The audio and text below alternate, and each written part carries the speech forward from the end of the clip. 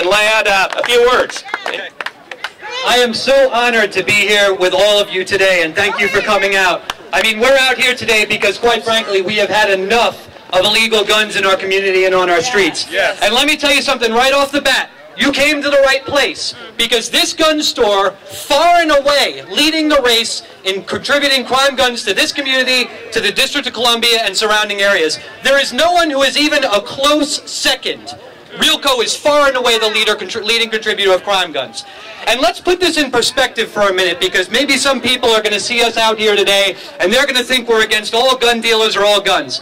The ATF tells us that 86% of gun dealers have 0 guns traced to crime in the course of an average year. Let me repeat this, because this really puts this in perspective. 86% of gun dealers have 0 guns traced to crime in the course of an average year.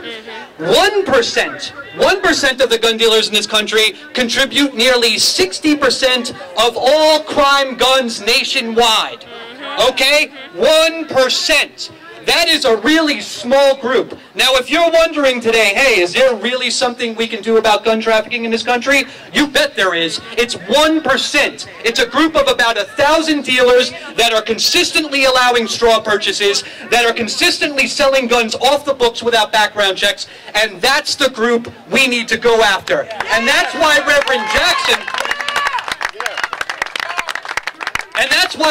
Jackson got out in Chicago after some horrific shootings there and got in the face of arguably the worst gun dealer in America and said enough. And he did exactly what we're doing today, and exactly what 20 other cities across this country are doing today, and exactly what we're going to keep doing till they stop selling guns to criminals and traffickers.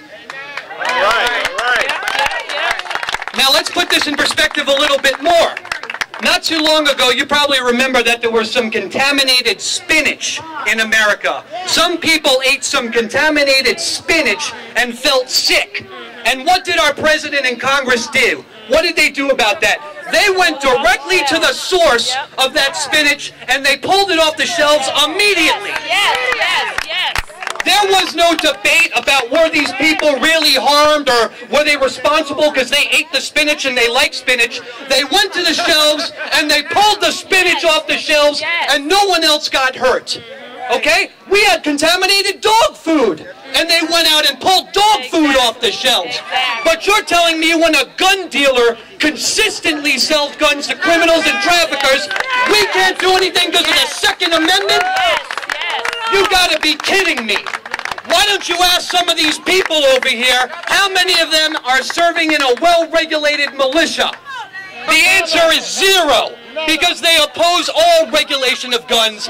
And if you look at what the founders wrote in the Second Amendment, those militias were highly regulated.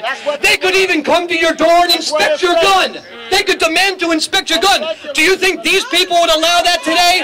They are bamboozling you by throwing up this Second Amendment nonsense. So I'm going to cut it short now, but I will tell you, this is the beginning. This is the beginning. We are going to be in their face till it stops. Because as soon as we get out of their face, they start selling guns to kids, criminals, and traffickers. So Realco Guns, get used to this. Get used to this picture. We'll be back.